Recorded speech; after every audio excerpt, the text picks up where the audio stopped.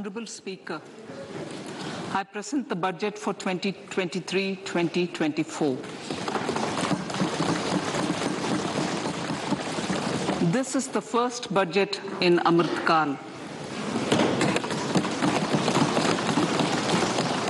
This budget hopes to build on the foundation laid in the previous budget and the blueprint drawn for India at 100.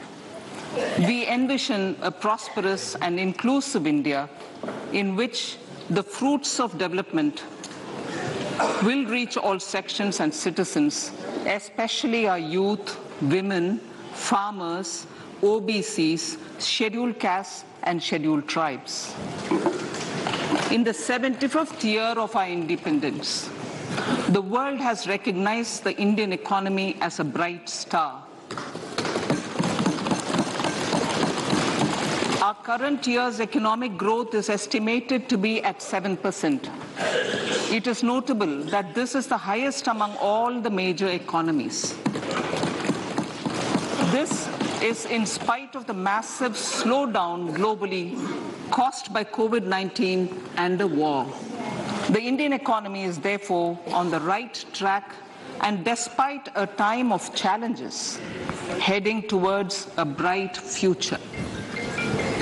Today, as Indians stand with their head held high and the world appreciates India's achievements and successes, we are sure that elders who had fought for India's independence will, with joy, bless us in our endeavors going forward as well. Our focus on wide-ranging reforms and sound policies implemented through Sabka Prayas, resulting in Jan Bhagidari and targeted support to those in need, helped us perform well in trying times. India's rising global profile is because of the several accomplishments: unique world-class digital public infrastructure, example, Aadhaar, CoWIN and UPI. COVID vaccination drive in unparalleled scale and speed.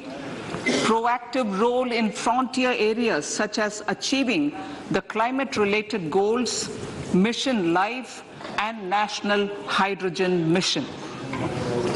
During the COVID-19 pandemic, we ensured that no one goes to bed hungry with a scheme to supply free food grains to over 80 crore persons for 28 months.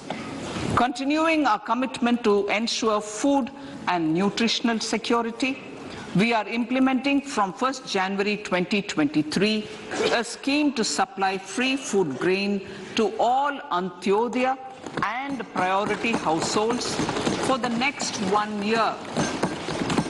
Under PM Garib Kalyan Anna Yojana, the entire expenditure of about 2 lakh crore will be borne by the central government. In these times of global challenges, the G20 presidency gives us a unique opportunity to strengthen India's role in the world economic order. With the theme of Vasudhaiva Kutumbakam, we are steering an ambitious people of Vasudhaiva Kutumbakam to address global challenges and to facilitate sustainable economic development. The government's efforts since 2014 for all citizens a better quality of life and life of dignity. The per capita income has more than doubled to 1.97 lakh rupees. In these 9 years, the Indian economy has increased in size from being 10th to 5th largest in the world. We have significantly improved our position as well as a well-governed and innovative country with a conducive environment for business as reflected in several global indices. We have made a significant progress in many sustainable development goals. The economy has become a lot more formalized, as reflected in the EPFO membership, more than doubling to 27 crore, and rupees 7,400 crore digital payments of 126 lakh crore rupees through UPI in 2022. The efficient implementation of many schemes with universalization of targeted benefits has resulted in inclusive development. Some of the schemes are 11.7 crore household toilets under Swachh Bharat mission, which is achieved, 9.6 crore LPG connections under Ujjwala, 220 crore COVID vaccination of 102 crore persons, 47.8 crore PM Jan Dhan bank accounts, insurance cover for 44.6 crore persons under PM Suraksha Bima and PM Jeevan Jyoti Yojana, and cash transfer of 2.2 lakh crores of rupees to 11.4 crore to over 11.4 crore farmers under PM Kisan Samman Nidhi. Our vision for the Amrit Kal includes technology-driven and knowledge-based economy with strong public finances and a robust financial sector. To achieve this, Jan Bhagidari through Sabka Saath, Sabka Prayas is essential. The economic agenda for achieving this vision focuses on three things. First, facilitating ample opportunities and job creation. First, facilitating ample opportunities for citizens, especially the youth, to fulfill their aspirations. Second, providing strong impetus to growth and job creation. And third, strengthening macroeconomic stability. To service these focus areas in our journey to India at 100, we believe that the following four opportunities can be transformative during Amrit Kal. Economic empowerment of women. Deen Dayal Antyodaya Yojana National Rural Livelihood Mission has achieved remarkable success by mobilizing rural women into 81 lakh self-help groups. We will enable these groups to reach the next stage of economic empowerment through formation of large producer enterprises or collectives, with each having several thousand members and managed professionally. They will be helped with raw materials supply and for better design, quality, branding, and marketing of their products. Through supporting these policies, they will be enabled to scale up their operations to serve the large consumer markets, as has been the case with the several startup people who work with their hands using tools have brought renown for India. They're generally referred to as Vishwakarma. The art and the handicraft created by them represents the true spirit of Atmanirbhar Bharat. For the first time, a package of assistance for them has been conceptualized. The new scheme will enable them to improve the quality, scale, and reach of their products, integrating them with the MSME value chain. The components of this scheme will include not only financial support, but also access to advanced skill training, knowledge of modern digital techniques, and efficient green technologies, brand promotion, linkage with local and global markets, digital payments, and social security. This will greatly benefit the scheduled castes, scheduled tribes, OBCs, women, and people belonging to the weaker sections. Tourism. The country offers immense attraction for domestic as well as foreign tourists. There is a large potential to be tapped in tourism. The sector holds huge opportunities for jobs and entrepreneurship for youth in particular. Promotion of tourism will be taken up on mission mode with active participation of states, convergence of government programs, and public-private partnerships. Green growth. We are implementing many programs for green fuel, green energy, green farming, green mobility, green buildings, and green equipment, and policies for efficient use of energy across various economic sectors.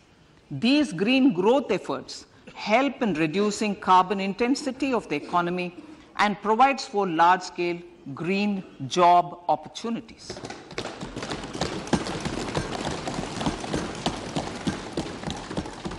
Priorities of this budget.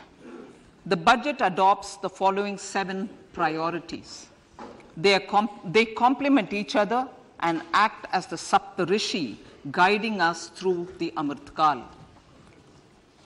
Inclusive development, reaching the last mile, infrastructure and investment, unleashing the potential, green growth, youth power, and financial sector. I now speak on the priority number 1, inclusive development. The government's philosophy of Sabka Saath, Sabka Vikas has facilitated inclusive development covering in specific farmers, women, youth, OBCs, scheduled castes, scheduled tribes, Divyangjan, and economically weaker sections, and overall priority for the underprivileged. Vanchiton ko variyata. There has also been a sustained focus on Jammu Kashmir, Ladakh, and the Northeast. This budget builds on those efforts. Digital public infrastructure for agriculture. Digital public infrastructure for agriculture will be built as an open source, open standard, and interoperable public good. This will enable inclusive farmer-centric solutions through relevant information services for crop planning and health, improved access to farm inputs, credit and insurance, help for crop estimation, market intelligence, and support for growth of agri-tech industry and startups.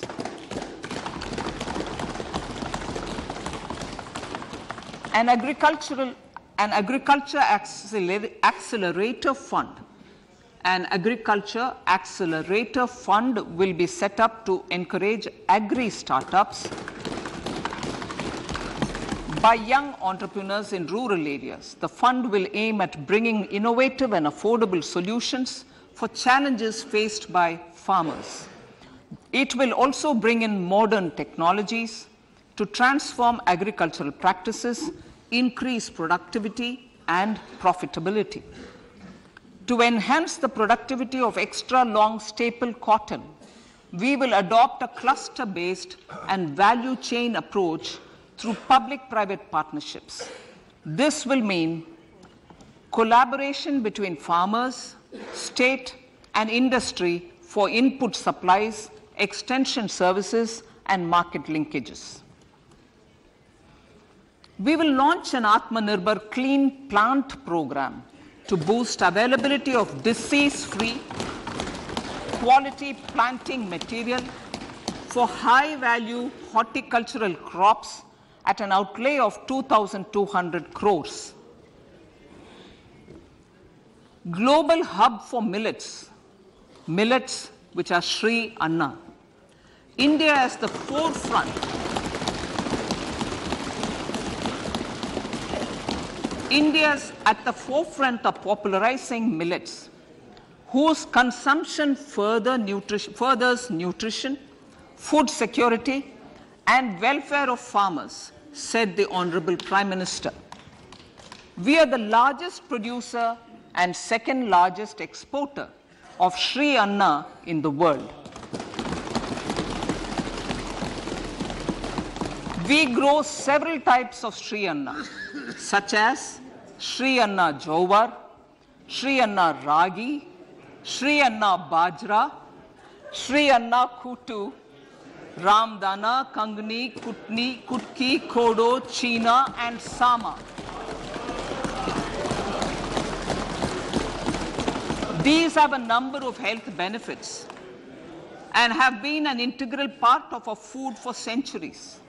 I acknowledge with pride the huge service done by small farmers in contributing to the health of fellow citizens by growing these Sri Anna.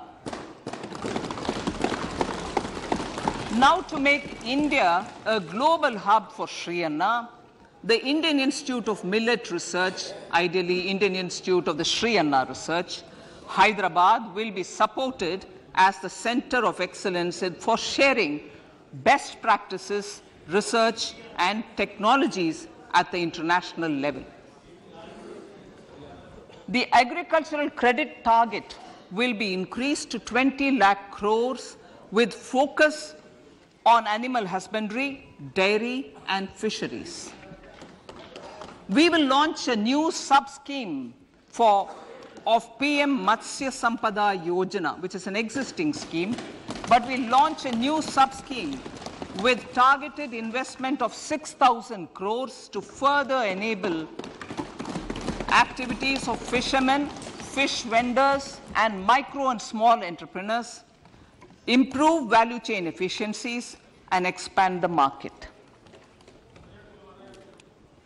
For farmers, especially small and marginal farmers and other marginalized sections, the government is promoting cooperative-based economic development model. A new Ministry of Cooperation was formed with a mandate to realize the vision of Sahakar Se Samriddhi.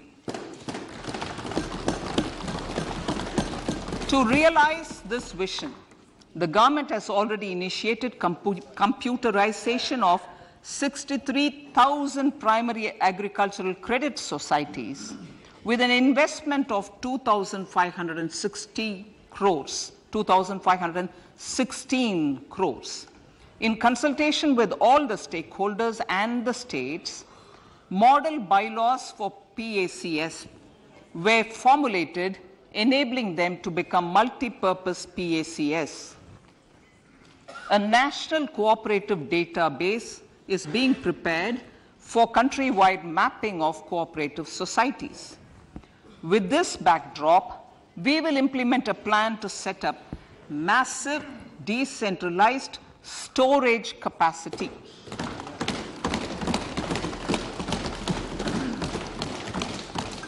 This will help farmers store their produce and realize remunerative prices through sale at appropriate times. The government will also facilitate setting up of a large number of multi-purpose cooperative societies, primary fishery societies, and dairy cooperative societies in uncovered panchayat and villages in the next 5 years.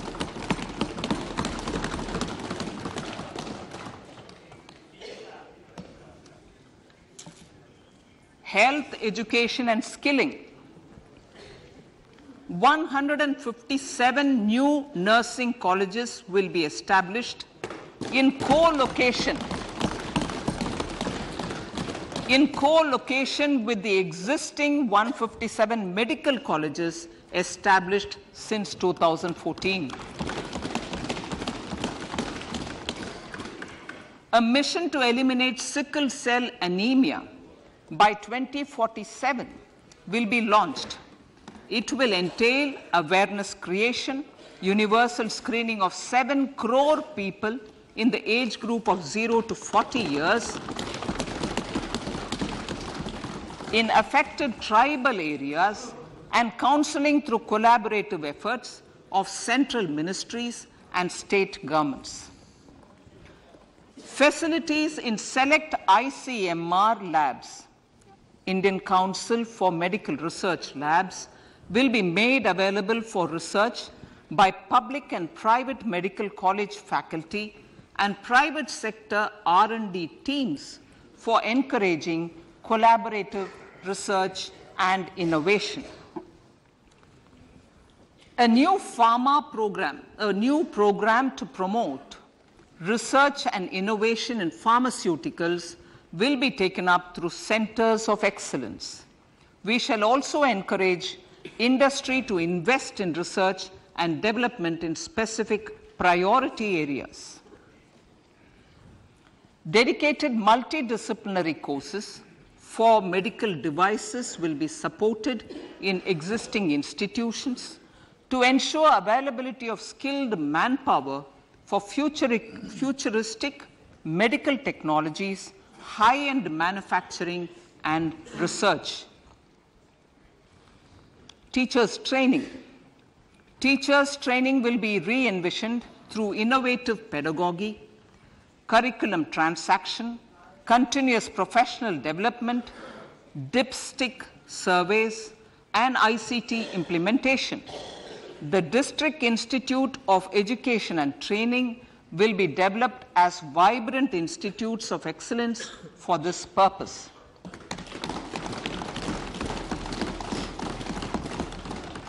National Digital Library for Children and Adolescents. A National Digital Library for Children and Adolescents will be set up for facilitating availability of quality books across geographies, languages, genres, and levels, and device-agnostic accessibility. States will be encouraged to set up physical libraries for them at panchayat and ward levels and provide infrastructure for accessing the national digital library resources.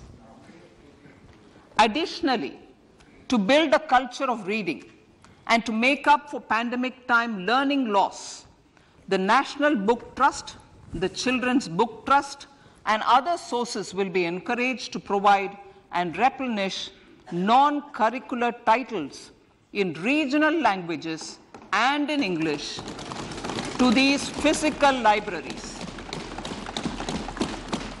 Collaboration with NGOs that work in literacy will also be a part of this initiative.